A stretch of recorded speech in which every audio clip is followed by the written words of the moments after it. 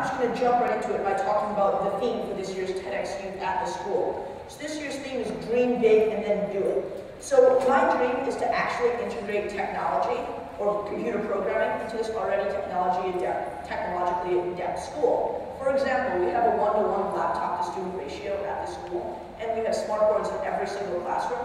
So I feel that my fellow classmates and all the students here are very adept at using technology, but would benefit from understanding how this technology works at its core and what is done behind the scenes. So then do it at school. This was a crazy phenomenon at the time.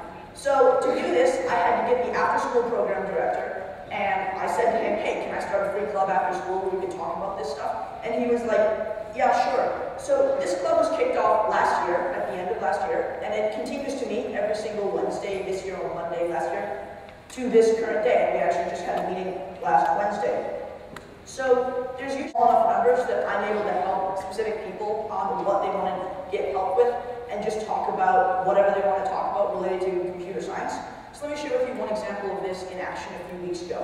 So there were 3 different groups of students, right? One of them was at a really advanced level and they were ready to move on to something more challenging, and they actually came into me with the program and they said, hey, can you get this to work because I'm having an issue with it? And we were able to work on that during the class. And one of which was at the level of which I had expected them to be at. And this was great because we were able to talk about, Java. And Java's a really cool language, and I'm going to talk about the benefits of that later. And then another one just wanted to come and play Minecraft, which is a sandbox adventure game. So the bottom line is that I was able to help everybody, and everybody was able to get instruction.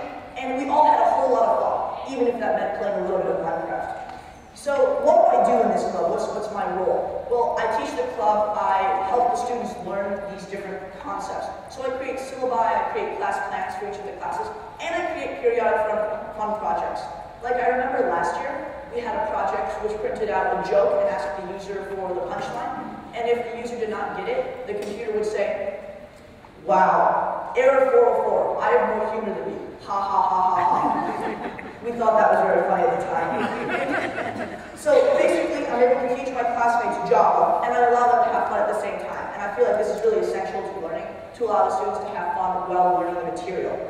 So we were creating modifications for Minecraft last year. We do a lot of stuff with Minecraft in this class. And essentially what we were doing is we were making trees give you diamonds when you chopped it down, so like diamonds popped up. That was actually kind of cool. We actually crashed the computer with the amount of diamonds that we had. So then we made pigs drop bacon when you killed it, and we thought that this was pretty funny. And then we also enabled the character to jump to the clouds, so you could be like, haha, I'm jumping over mountains, this is so fun, kill a pig, you're gonna get bacon. Anyway, so why computer science? Why do I want to teach these kids computer science? Well, for 3 reasons. The first one is that it's logical, so it forces you to think in a very systematical, like mathematical 1, 2, 3 way.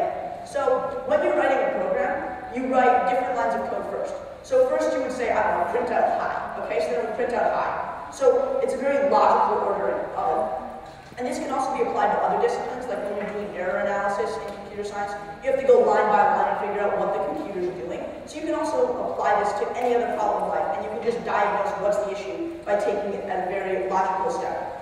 Okay, so it's mathematical, because at its base, what is a computer really? It's just wires that can be turned on or off or on and off. So this is mathematical because how do you add these binary numbers? How do you subtract them? How do you multiply them? How do you divide them? So we have a lot of fun talking about math in this club also. And it's very engaging. Well, trees dropping diamonds, we thought that was pretty engaging. But also, when one knows how a computer functions, one tends to try to solve the problem. Not say, why didn't it work? I just did everything right. And yes, we've all done that at one point. But essentially, when you know how the computer works, you can approach the problem in a logical manner and figure out what is the issue, what is the computer not, like, what's the computer not getting. And even if you changed a setting 3 weeks ago, and your computer still isn't acting the way that you wanted to, well, that's still your fault because you changed the setting. And even if you put coffee on it, like, it's still your fault because you still put coffee on the computer. Anyway, so in quick summary, I really enjoy teaching my classmates, and I know that from the volume of laughter that emits from their mouths, that my classmates really enjoy it as well. What I found most satisfying about this whole experience is that I've been able to teach everybody something that I'm very passionate about, and what I'm proudest about is that now there's many student-run clubs at the school, and since our club was the first, I like to think of ours as the original example for all these other clubs. I'm very grateful to all the support that I've received at this school, especially my faculty advisor, Ms. Rodda John, who's also the 7th grade science teacher, and of course the after-school program director, Mr. Jermaine Saunders, for allowing me to have this wonderful opportunity in the first place. Thank you so much, and have a great day.